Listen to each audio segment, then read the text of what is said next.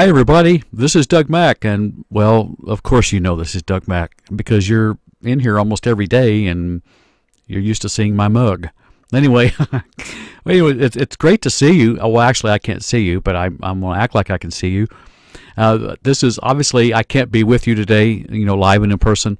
So I thought, the next best thing to help keep the congruency going, help you keep getting the information that you need to be fantastic MAs out there, is to not just throw some materials at you and say, hey, just read your book and all this. Come on.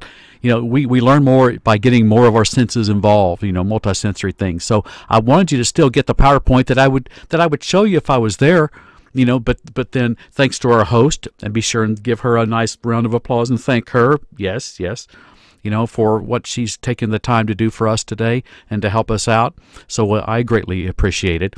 But anyway, we want to show the PowerPoint, and I thought, well, I'll just record some thoughts and some things to maybe help reinforce the PowerPoint as if I were there live.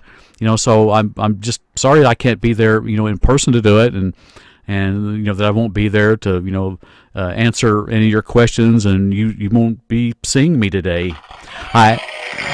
Oh, no, what are you doing? No, oh, come on. Now, you didn't have to do that. You miss me, don't you? I mean, don't you really, really miss me?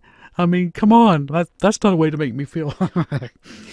So anyway, yeah, you won't be seeing me today other than what you're seeing here on the wall, right now. But I wanted to give you the information about the male reproductive system and give you some information about that, so that when our host gives you your study guide today, that you'll feel like you haven't even skipped a beat, because everything is just going in order like you're used to getting. And I wanted to make sure that if I wasn't there, that you would still get the information that you do need. So anyway, this is the male reproductive system. We're just going to go on as if I were just standing up there right now. This is the male reproductive system. This is Anatomy 2. So for you folks in Anatomy 1, no, you're not wasting your time today, because you're here, you're going to get the information. This is your first exposure to the male reproductive system anatomy, and you're going to get the study guide with all the wonderful study guide questions that come with it that you can look up in your book, when the video is over and later today, to kind of give you a jump start, towards this information. And it is Chapter 7 in your El Libro. That's Lebanese for your book. I'm just kidding. It's Spanish, Doug. Anyway, so this is Chapter 7 in your book. So welcome to the male reproductive system in Anatomy 2. So I thought we'd just go ahead and get started on that. But before we get started on that, I want to get me a drink of my Java here so that I can make sure I can enunciate properly all the terminology words that I need to enunciate. And yes, this is coffee. See, coffee. I want to make sure that everybody knows this is coffee. So that we don't get in any trouble for that. Oh, whoops, okay, my bad. I forgot. Oops, yeah, I forgot. Don't tell Mr. Crowley, okay? Don't tell Mr. Crowley that Doug was drinking coffee in his room. Hey, wait a minute. This is not you're in the classroom. I'm not in the classroom. I'm in my man cave. So since I'm in my man cave, I can drink pretty well what I want to drink, can't I? So so anyway, yeah, I ought to pull up me a peanut butter and jelly sandwich while I'm at it, huh? I'm just kidding. No, we don't eat or drink in the room. Because you've heard that a million times already from me, so we won't be doing that.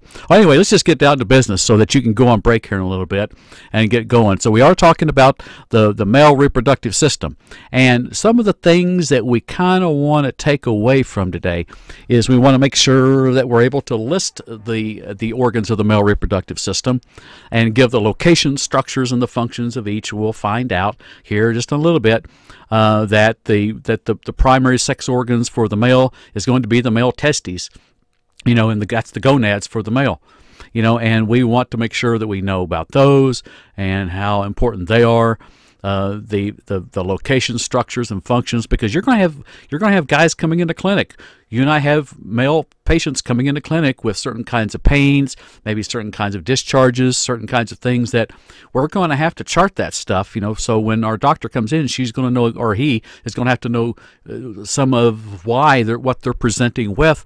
It's because, come on, they got to see about 43 to 50 other people that day. So it's going to help them do their job better if we do our job better and do proper charting using anatomical reasons and things and causes and whatever of why they're there. So that's going to become very important for us to be able to list those organs and know a little bit about them. Describe how sperm cells are formed. Describe the substances found in semen. Describing the process of erection and ejaculation. We'll find out that it's very vascular in nature, and there could be certain kinds of problems with our male patients if they have any kind of blood pressure problems or if they're on certain kinds of medications, the things that could actually affect that, or affect certain kinds of diseases and disorders of the male reproductive system. Now, one of the things we'll find out is that this chapter is not as long as the female. In other words, we're doing the male reproductive system today, and then you'll get to we'll complement it, with the female reproductive system. And I think after we'll do this one today, and then you'll get another lecture tomorrow, and then we'll jump back into the reproductive system, talk about the other half of the birds and the bees, with the female, the day after tomorrow. So I guess I should answer one question right up front. Yes, I'm wearing my purple sweatshirt. Yes, I'm in my man cave and I'm wearing my purple sweatshirt. You'll probably see the same purple sweatshirt. Yes, I do change clothes and wear deodorant, but you'll probably see me wearing the same clothing setup, the day after tomorrow when you get the female reproductive system. Why, you ask? Because I'm taping both of these lectures today. So this way you don't think that when you see 2 days from now, when you see the female reproductive system or you're seeing the male, whichever one you do first, that, hey, he's wearing the same clothes. Doesn't the guy take a shower? Well, anyway, I do because I'm with you every day. I mean, I always smell good and look good, don't I? For those of you that want A's, say yes. Okay. Anyway, so let's go on. But I will explain my wardrobe so that you wouldn't think, well, why don't he change clothes? List the actions of testosterone. Now, when we get in the female reproductive system, you'll find out that estrogen and progesterone are the stars of the show when it comes to our female patients. And for guys, it's testosterone. Yeah, you've heard the late-night commercials. Well, Jim don't ride horses like he used to, and you might have low T. Well, that's what they're talking about, this testosterone. And that's our hormone production, like the female estrogen and progesterone. And if the levels aren't there where they need to be, then that's probably why Jim's not riding horses like he used to, or he's not doing a lot of other things like he used to. So anyway, so we got to keep in mind that these hormonal secretions are very important, not just for the female patient, but for the male patients as well. And as we do in every single chapter, see, I'm not skipping a beat. You guys hear this every day, Monday, Tuesday, Wednesday, and Thursday. Describe the causes, signs, and symptoms and treatments of various disorders of, and all of us sing together, the male reproductive system. Good job. Well, anyway, so that's what we're talking about today. So we want to make sure that we know about all these different parts and the anatomy parts and causes, signs, and symptoms and diseases and disorders, but of course for the male. And now, really, I mean, I like presenting this information together. I kind of wish we did both the lectures in one day, and did both the male and the female, both the birds and the bees in one day, because there's so many similarities. And although the hormones are different and this kind of thing, there's just so many genetic similarities, that they're almost. I mean, it's fascinating how close we are in both the sexes.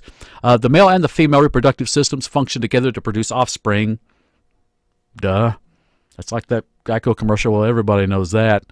The female reproductive system nurtures the developing offspring, unless you are a. Now, you know what? Isn't there some kind? Is it the seahorse? Yes. Yes, host, did you know that? Did you know that the seahorse actually will carry the baby? The male seahorse carries the babies? I didn't know that for the longest time. But anyway, the female reproductive system nurtures developing offspring, unless you're a seahorse. And yes, this really is coffee. This really is coffee I'm drinking, see? And that both produce important hormones. So in other words, the progesterone and estrone, the estrogen and progesterone for the female, and of course testosterone for the guys. So without that hormone production, our bodies are going to be out of sync and not do the things that they're designed to do. So that's going to become important for us. Now, I mentioned at the very beginning of the hour or not the hour, but when I started the PowerPoint, that's what I'm used to saying when I'm there with you, isn't it? That the testes are the primary sex organs for the guy, for the male.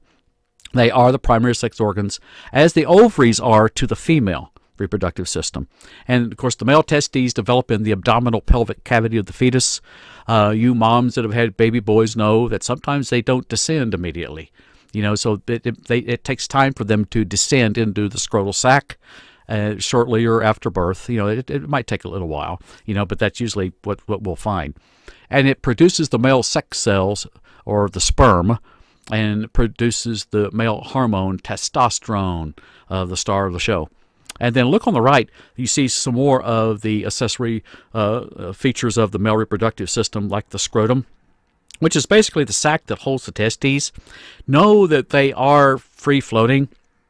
Now, there's going to be some seminal vesicles, that come down, from that come down to the testes into the scrotum, but the testes actually flow freely. That's hard to say, but thank goodness I'm drinking the coffee so that I can enunciate this. But anyway, so when you get into clinic, what you'll find that when I was in clinic, I found this out real quickly. That when the male patient presents for a physical, either the female doctor or the male doctor know how to palpate, or hold those testes so that they can palpate for any kind of lesions, any kind of soreness, tenderness, any kind of lumps. Yep, there could be lumps on the male testes too. So we're wanting to palpate for any abnormalities, that we might need to be tested in all seriousness. But we have those seminiferous tubules that are on top of the testes, that will come down to them, and that's what are filled with spermatogenic cells that actually produce the sperm. And then we have what's called interstitial cells, that produce the testosterone. The sperm cells themselves, each of the sperm cells has a head, which has a nucleus with 23 chromosomes. Well, you're probably asking, well, Doug, why are we worried about the number 23?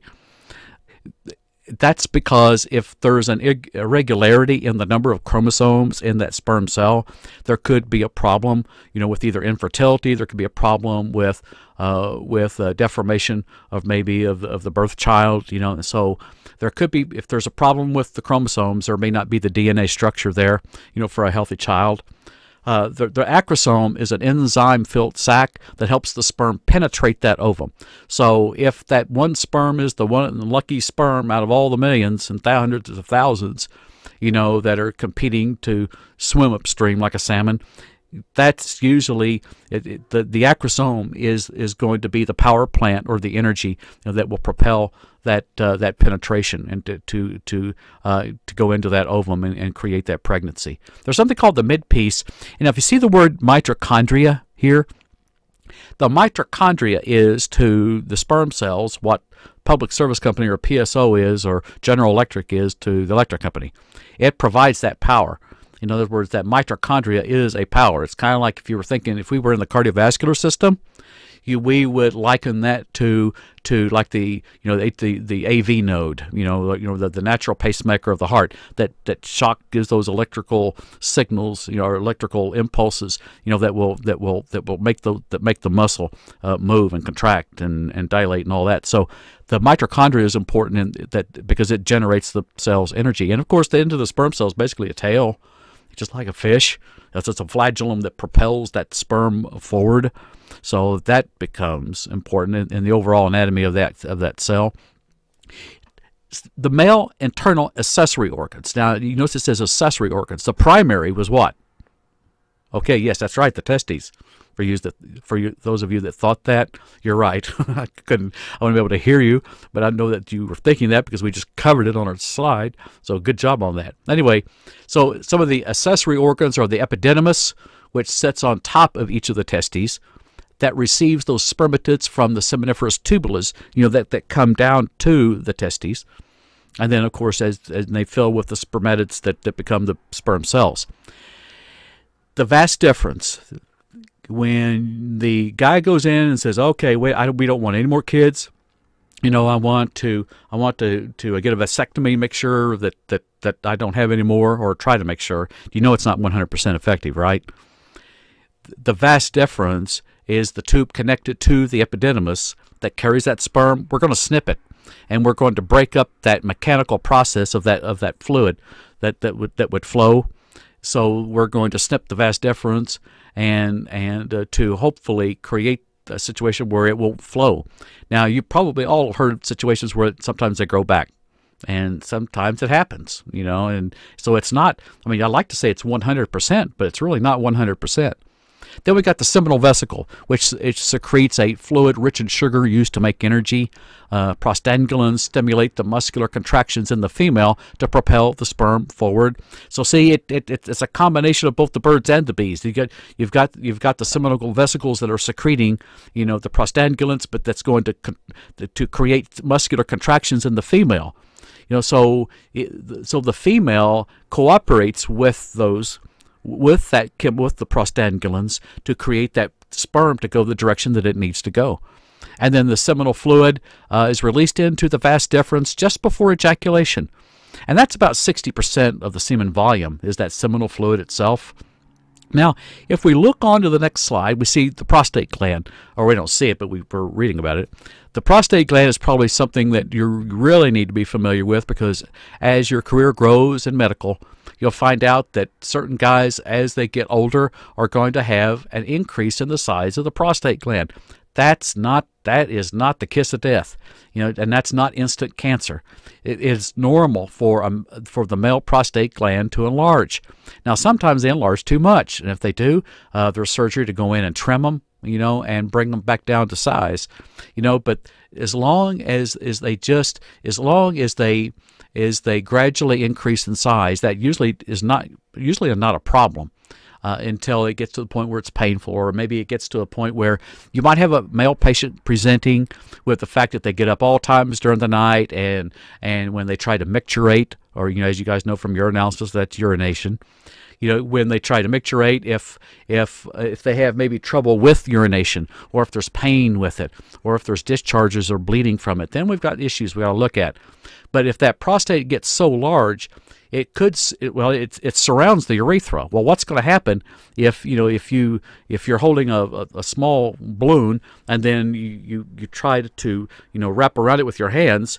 It's going to constrict it, and if that prostate's constricted, it's not going to function as it should and release as it should.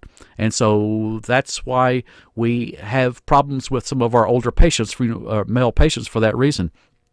Now, the prostate gland actually produces and secretes a milky alkaline fluid into the urethra just before ejaculation.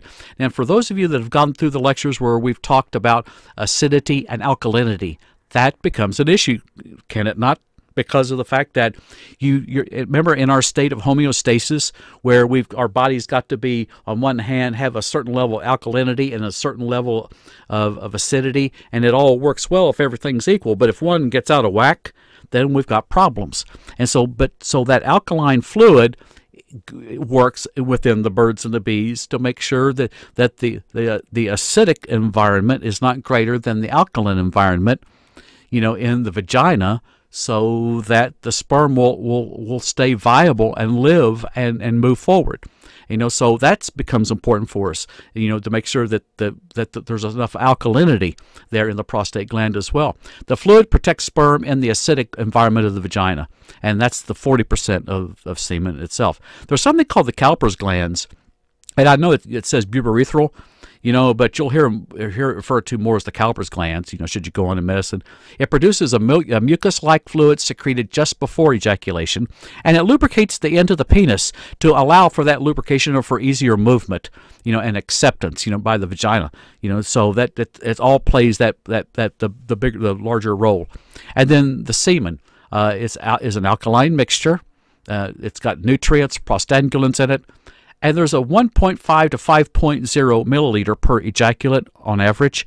if a patient presents it and says that they're not ejaculating enough or they barely ejaculate at all, they could be sent to an infertility clinic to have it measured and have it tested to see if there could be a problem maybe with that. Or look at the very next subheading, the sperm count of 40 to 250 million per milliliter, just in case if the female's not getting pregnant and they've tried for months or years or whatever, there could be a problem with that number, the sperm count, or the amount of the ejaculate in the semen.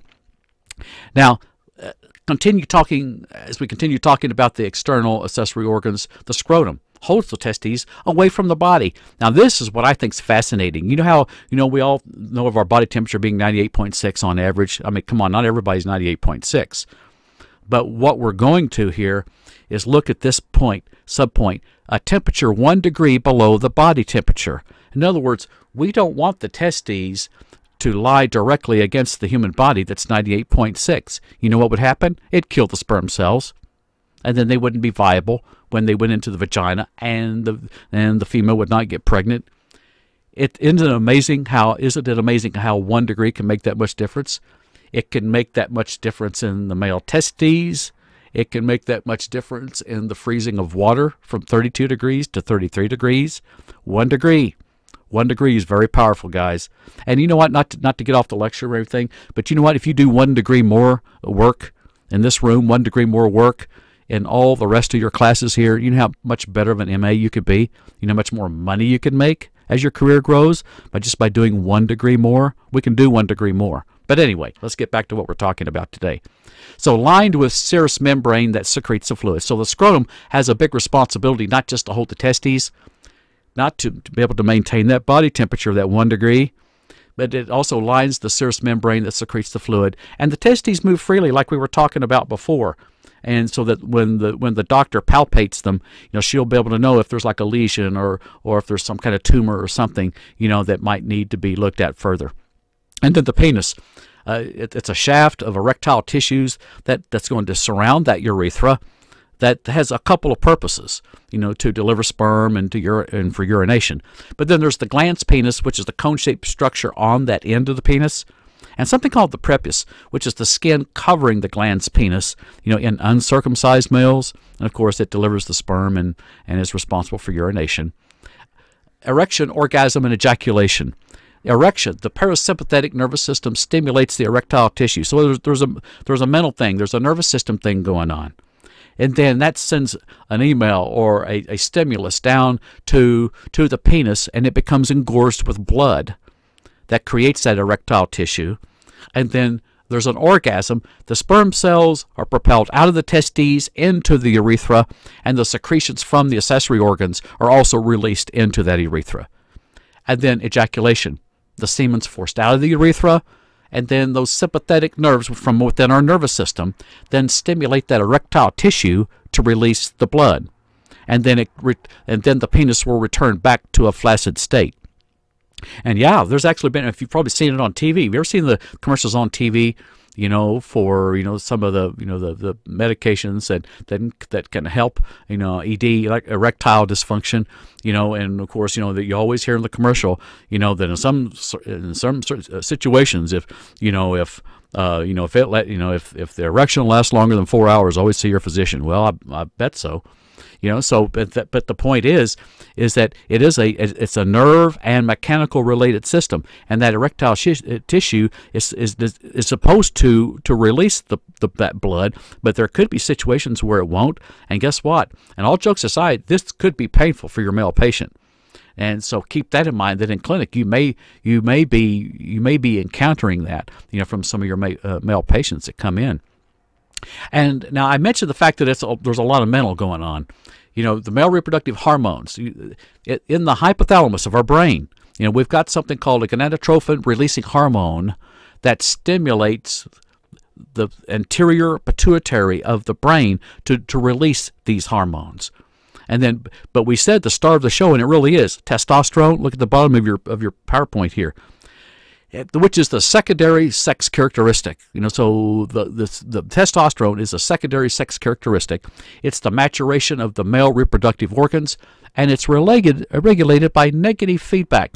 Now, the negative feedback, when you get if you've already gotten the female reproductive lecture, we talked about the mammary glands working with the positive and negative feedback loops, meaning, like in the female, the mammary glands will continue to secrete milk as long as the infant continues to suckle, but then it stops when that stimuli stops. Well, in testosterone, it's regulated by negative feedback. There doesn't have to be a stimulus because it's already going on in the hypothalamus of the brain, and it's not something that we can flip a light switch on and change our testosterone. There doesn't have to be a stimulus. The body just knows what to do. And that's how, so a guy is not mentally responsible for his low T, his low testosterone, because it's a negative feedback loop. It's a body generated thing, as opposed to a positive feedback loop where the suckling on the mammary glands of the female breast can create milk, in a female patient. So that would be the differences between these two. Now, as with all of our body systems that we talk about, there's different kinds of diseases and disorders of the male reproductive system. There's BPH, or benign prostatic hypertrophy, which is a non-malignant enlargement of the prostate gland. So older guys might come in and they might be worried, oh man, I got prostate cancer. It doesn't have to be cancer, because the prostate gland can enlarge, and it's not malignant, but it can enlarge, and that's what we basically call BPH. Then there's epididymis, which is the inflammation of that epididymis. Usually starts as a UTI. Guess what? Yes, guys can get UTIs too, urinary tract infections. Absolutely. So guys can get it as well. And then impotence, or erectile, or we call it ED, erectile dysfunction, a disorder in which the erection cannot be achieved or maintained. And about 50% of guys between age 40 and 70 have some degree of it. And in most of a guy's life, they may not even know they have it. I mean, it may not be that visible or that much of a problem for them. But if it's diagnosed, it's usually between ages 40 and 70. But again, a lot of men either feel it coming on, not feel it coming on, but maybe they don't have sex as much as they used to, and they don't recognize it, and therefore when they go into clinic now, or with a problem, they don't recognize it until they go into clinic, maybe with a problem. But then the doctor, sometimes she or he will ask, well, how's your sex life going? Is everything normal, whatever. And then sometimes these instances and these statistics can come out, at that point. And let's see, we've got prostate cancer, probably the most common form of cancer in guys over age 40. Now, you're about to read something here that might surprise you a little bit. And of course, prostatitis is inflammation of the prostate gland. But look out that last one, testicular cancer. Look at the age group there where it's most common in. Age 15 to 30. Age 15 to 30. You would think that would just be in older guys as well. Nope. Sadly, in clinic, now I worked in internal medicine. I was an MA in internal medicine, for a couple doctors, and usually in internal medicine, it's just usually it's people age 21 or older, But I actually heard of situations where there were 17-year-old guys coming in that suffered testicular cancer. So that could be very serious. But it can hit as young as 15. I know it'd be hard to believe, but and it's a very aggressive malignancy. Now, right above that, prostatitis. In medical terminology, you guys have already gone through some of the 7-minology with me, and you notice I now host. When I say 7-minology, these guys don't know what I mean. But it means, I talk for 7 minutes each day. They'll tell you. I talk 7 minutes each day about medical terminology. We break down suffixes and prefixes and root words and blah, blah, blah. Anyway, for those guys that have already had the inflammation, that's where your itis is. See that suffix there for prostatitis? So you got a suffix, you've got a inflammation of the prostate there. And that's what your prostatitis is. So anyway, so those are some of the diseases and disorders of the male reproductive system. Now, you will go through this again when we see the female reproductive lecture. But if you'll notice that our slide here breaks down into male and female related causes of infertility. Now, more than likely, when your male patient comes to the primary care physician, he'll say all these different kinds of problems or whatever, but then more than likely, he'll be referred to to a urologist, that'll do some testing, to find out if there's some problems here with, with the impotence and the, the retrograde ejaculation and low sperm count and certain kinds of medications and drugs can cause those problems, in male infertility. And of course, we'll go through the female ones, when you go through the female lecture. But these are just some of the instances where you're going to find infertility problems presenting into your clinic, where you're working. And these are some of the causes. And of course, with causes, there's tests that we can use for them. If you look down the left-hand side, with certain kinds of semen analysis and endometrial biopsies and urine analysis and all kinds of things, that we can do. But more than likely, what you're seeing here is probably going to be done by the urologist. Now, there's a few here, that your primary care physician, that you're working with might work with. But if you work for a urologist, you'll probably see most of these. And then on the right side, the treatments for them. There's certain kinds of treatments that can be advised and as options for the male patient in regards to these. So be familiar with them. They're in your, and if you don't get them, now when you go down the hall and you get your lab lecture out of the way, in lab lecture, you'll go over every one of them, believe me. You'll go through every one of them and be tested on them. But here we're more concerned with really the anatomy or the anatomical reasons for things is what we're talking about today. And sexually transmitted, and you notice it says diseases, and we'll talk about this again when we get into the female reproduction, that it's no longer called sexually transmitted diseases. Well, let's upgrade our thinking, upgrade our medical terminology. It's now sexually transmitted infections. We now have sexually transmitted infections, not diseases. So please start using the word infections instead of diseases here when you're talking what used to be STDs. AIDS is considered a sexually transmitted disease. Chlamydia, caused by bacterium, most commonly reported. Often there's no symptoms in a female. So and yes, guys will present with certain kind of problems where they've actually picked up a sexually transmitted infection, from the female. As we hear the stories of the females picking up, certain kinds of gonorrhea or genital warts or whatever from the guys. So sometimes these are just handed back and forth. But genital warts caused by HPV, not everyone infected has symptoms.